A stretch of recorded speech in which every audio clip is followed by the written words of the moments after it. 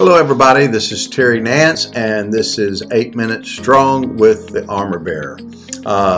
Hit that subscribe button, go to my website godsarmorbearer.com, get the material, let this material touch you, bless you, and I pray, and really I honestly pray it brings just a new revelation, a new fervency in your heart for the things of God to fulfill your call and connect with your pastor and connect with the local church.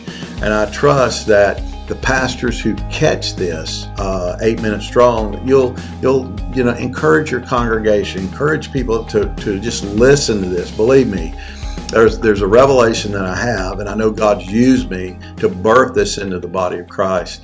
And I'm not saying to put a feather in my hat. I'm saying it's all by His grace, and I'm thankful the Lord has used me in this place. But these revelations will change your life, and you will never fulfill your call until you have the heart of a servant. It's just not going to happen. I don't care what kind of title. Titles are good for about 3 months, and that's all they're good for. Because if you don't have stability, faithfulness, these key things in your life, and you're not being faithful in the small things, God will never promote you in the way that you desire to.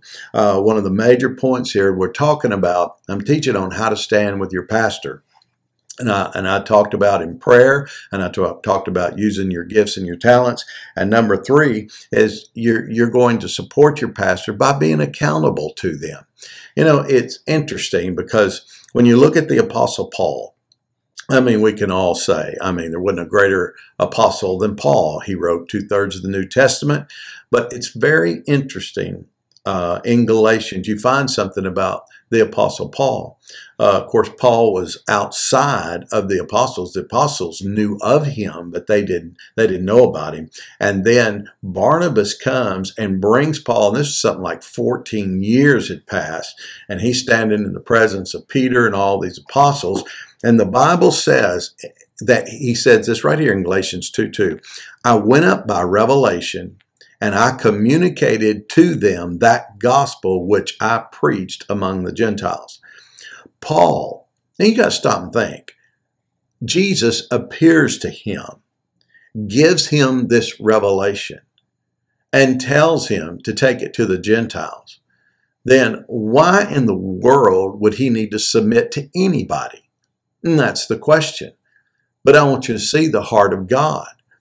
The commission of the gospel was given to the first apostles, not him.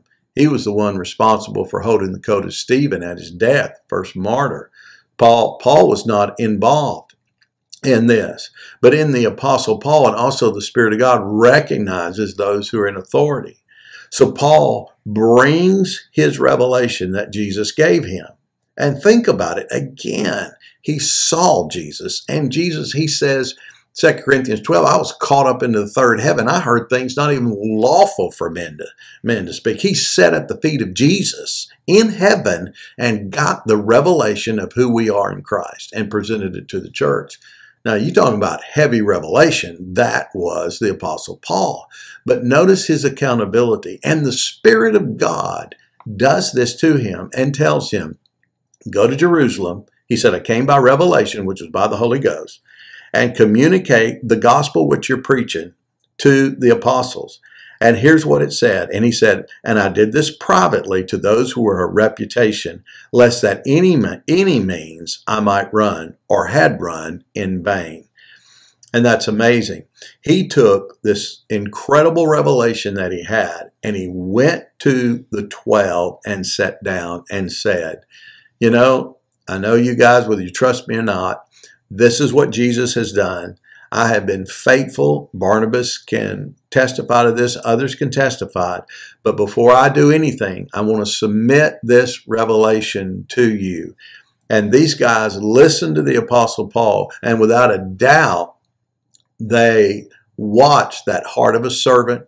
They watched that heart of submission. And of course, they said, oh my, go for it. We're all for you. But the Holy Spirit had Paul do that. I've had people come into my office. I had an individual come and say, you know, God called me to raise this radio station in a certain city, and I need your support. And I just simply asked, well, I said, okay, well, I've never met you, so can you tell me what church you're out of? He said, well, I don't believe in just one church. I just kind of float all over. And I said, okay. And I said, well, then who is your pastor? And he said, Jesus is my pastor. And I said, well, that sounds real spiritual, but that's not how things work. And I said, so you know what? You be blessed, but we're not supporting you. And the man got mad and ran out of my office. Well, this is the thing. There's no accountability.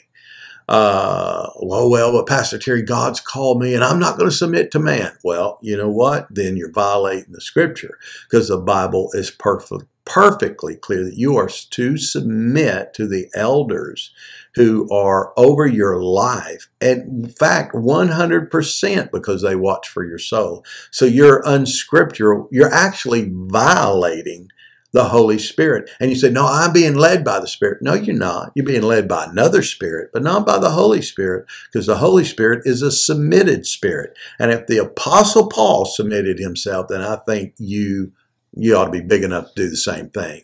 Go to your pastors and your leaders and share your heart, and don't go in there saying, well, the Holy Spirit told me to do this. I had someone do that to me, and I said, well, why are you asking my opinion? If the Holy Spirit told you to do it, why do you need me to say yes or no? Because if I say no, then I'm violating the Holy Spirit.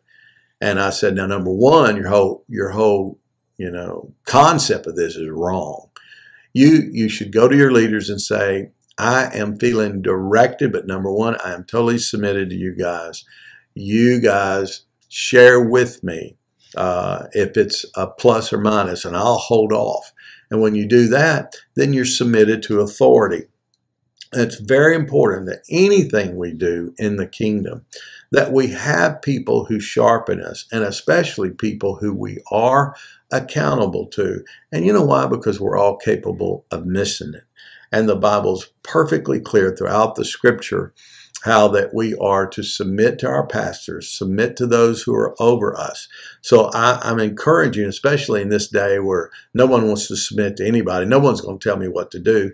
That's a spirit of Antichrist, and it's a wrong spirit.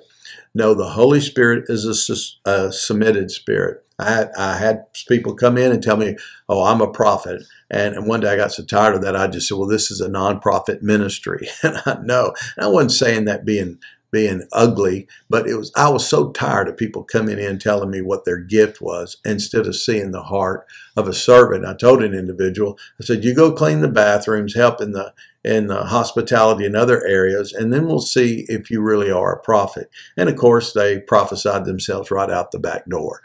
Why? Because they have a wrong spirit, not accountable to anybody. They're not going to be accountable to elders. And besides that, my gift is not accountable to anybody. Really? Well, the whole thing, you don't even understand. You're violating the Holy Spirit, because the Holy Spirit is the one who wrote the Bible. So stay in the Word, stay faithful, and stay accountable. And if you missed it, go to your leaders, ask them to forgive you. Get your heart right. Get all this out and get it clean, because you don't want to allow the devil to steal your gift. All right, let me bless you. Father, I pray, I bless everyone watching this.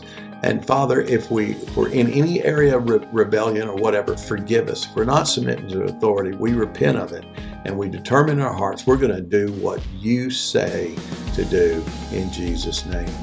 God bless you, and I trust you have a wonderful day. Be blessed.